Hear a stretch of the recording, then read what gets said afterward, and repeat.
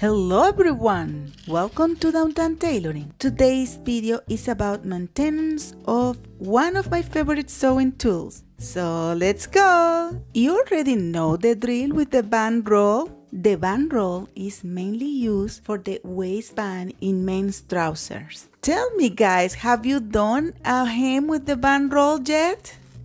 You can take a piece of your band roll. It usually should be somewhat longer than your desired hem, but now I'm going to show you here just with a little piece for an example. Then you start ripping out the thread. The first one very often is a little thicker, so you could use a scissor to facilitate the job. Cut a pinch and it will be easier to pull out those threads. Then I pull as many threads as I need until I have the width I'm looking for on my rolling hem. For example, I'm going to do now a 3/16 hem on a cotton napkin.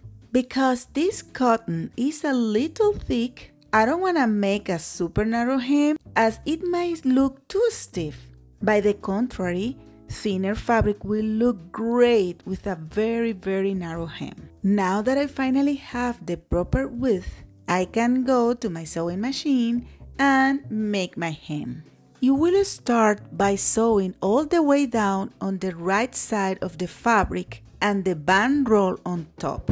I prefer to use for these short stitches in the range of 2 to 2.5. I feel like this way the tape is more secure to the fabric to manipulate it better for a nicer finish. And then I'm going to turn my fabric upside down, and with the help of the tape I'll fold twice, or should I say roll the hem and stitch it again. This way you will obtain a great finish in your hem. I always make sure that is well tucked inside to get a good consistency all along. And when I finish, it comes the best part. I rip out the band roll by pulling it out, and this way I obtain a perfect hem each time. My customer was so very happy when she saw her napkins. Now I want to clarify some question I got.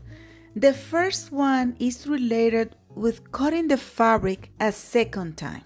Look, either when you are working with cotton or making a wider hem, it will be very easy to cut the edges very straight and well put, or keep all those loose thread ends inside the hem. It's not a problem. But when you are working on an extra wide gown and with certain materials, by the time you finish cutting the whole skirt, you already will have some frayed thread all around. If you try to make the hem as I directed you before, the loose thread will remain out of the hem and it will diminish the quality of the finish. This is why I recommended to take that loose thread in consideration beforehand and stitch your first round a tad to the left and then cut it again right before the second pass.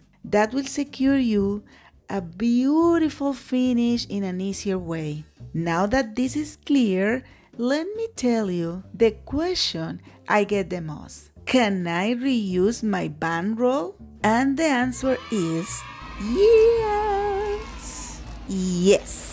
After you use it, the tape will remain almost intact. You can roll it up to storage it and reuse it, and it will last for many years. I have had this for a long time, but after a few dozen of hem and a few accidents along the line, they have become, we could say, a little bit untidy. And this is why I have to kind of renew them. So before, when my head wasn't well put over my shoulder, I used to cut the edges to get a clean surface. And of course, the problem was that I was left with a pile of small pieces, which is not good at all. But now I decided to go a little down and cut. It doesn't matter that your tape is narrow. In fact, narrower tapes work better. When you cut, try to be on the same hole, in the same line. This is the moment where having a good rotary cutter and a mat will make wonders for you. To make it easier, you also can make a parallel line from the edge, and then you can cut through your line. And then when I cut everything all the way, I'm prepared to start all over and make a new tape. I prefer to make tapes longer because very often I have very wide skirts, and I like to have different tapes in order to be able to make different hems according to each material. The trick is not to pull all the thread at the same time. If you go and pull one by one, it will be easier. Rolling it up as well helps a lot. When I finish, I have it and it looks great. Another common question is, how would you do corners like on a dinner napkin? And it's very easy. Let me show you. So I have one side already done, and I'm gonna do the next one, and I'm gonna show you how I do the corners there. So I'm doing the first pass, and then I'm gonna do my second one, and oops, the camera wasn't recording. Very nice corner though.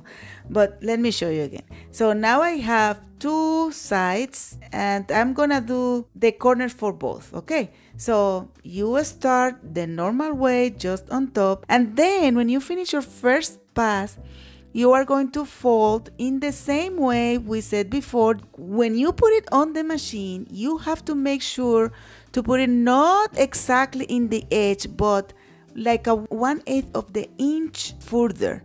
Drop your needle and then go back 1 or 2 stitches, and then you go forward. When you finish, you are gonna do pretty much the same. Make sure that your corner is square, but finishing is easier than starting.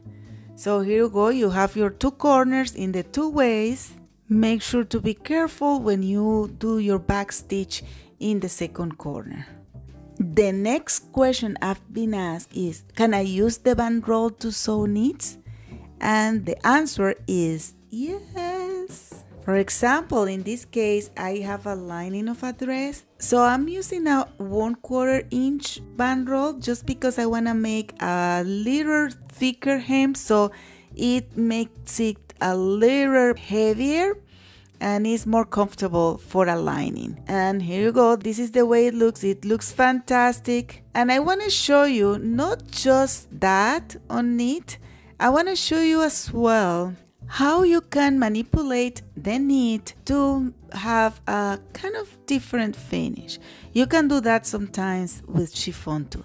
So I'm sewing in one side of the same knit just the regular way, like a knot pulling, just working in a normal way, and then at the other side I'm gonna pull the knit a little bit. You can pull a little more, a little less. In that case, I'm pulling like a more or less 1.5 inches of the original line. And something good that happened is that now I don't have enough band roll, and if the band roll finish in the way when you are working, you just have to take another one and just keep working, you see? That was something that I didn't say as well, but that was good here, this accident. So you see how it start getting wrinkled? So when you finish, so I'm gonna pretty much sew the same way, but you see the finish is a little bit kind of wrinkled, and then if you have a big skirt, it accentuates the flare of the skirt. You can use it as well for other reasons, like making a cuff on a blouse, or you know, like a ruffle, like it really gives a nice look. And to conclude, I want to tell you that it's good that you use different width of band roll for different fabric and garments, But basically for fabric, you will say that 1/16 to 1/8 is a good rolling hem for chiffon, 1/8 of the inch for organza, 3/16 for peau de soie, for cotton shirts, 1/4 inch, and so on.